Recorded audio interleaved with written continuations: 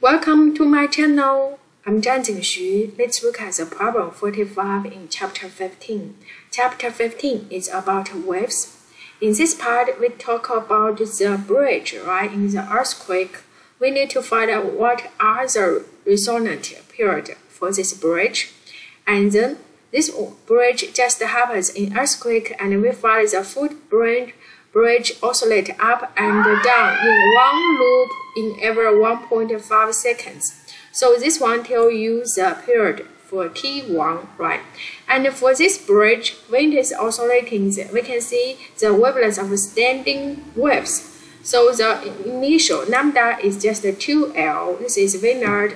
And for different number of standing waves, we can find lambda n equal to 2L over n, right? So that means in other situations, lambda n is 2L over n.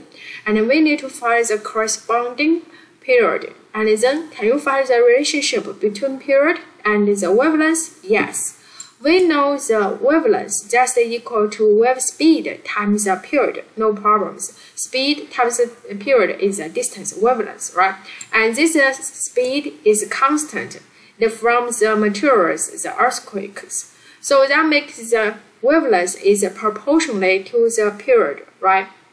So we can get the ratio Tn over T1 just equal to lambda n over lambda 1 because lambda is proportionally to the T.